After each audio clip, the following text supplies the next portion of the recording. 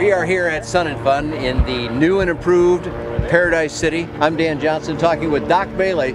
We know him from Renegade Light Sport Aircraft and some neat flying machines, but we're looking at the front end of a flying machine now in a motor that I'm not too familiar with. I see it's a D motor, but give me the highlights of what this guy's all about, Doc. Well, we like the direct drive engines, as everybody knows. We were with Lycoming for quite a long time and still are.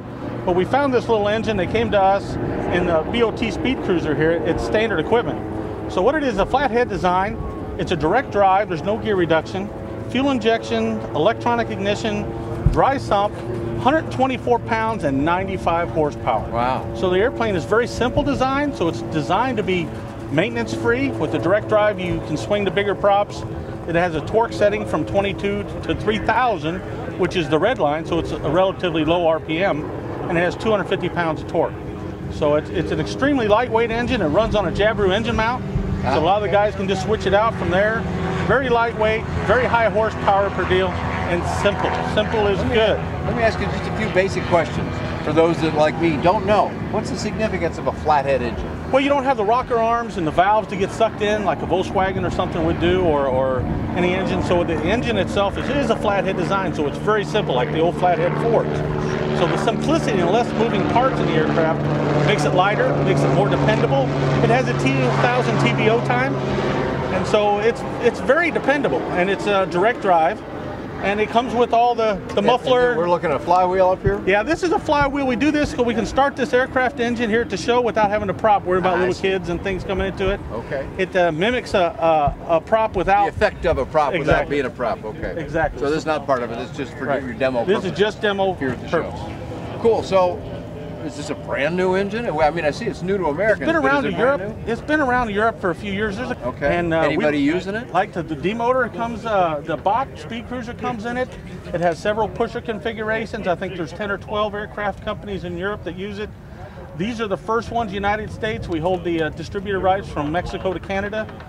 And the bottom line, we hope to give Rotax a little run for their money on this nice engine. It's base price here at $17,500. So. And it comes so complete that you don't have to buy a lot of the extra parts.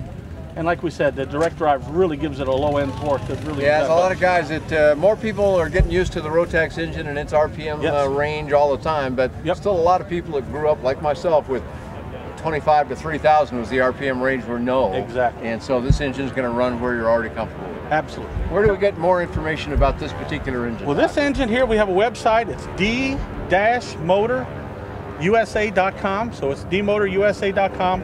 And that's the website we can get it done on. There's also some stuff at renegadelightsport.com about the BOT and its aspects of that.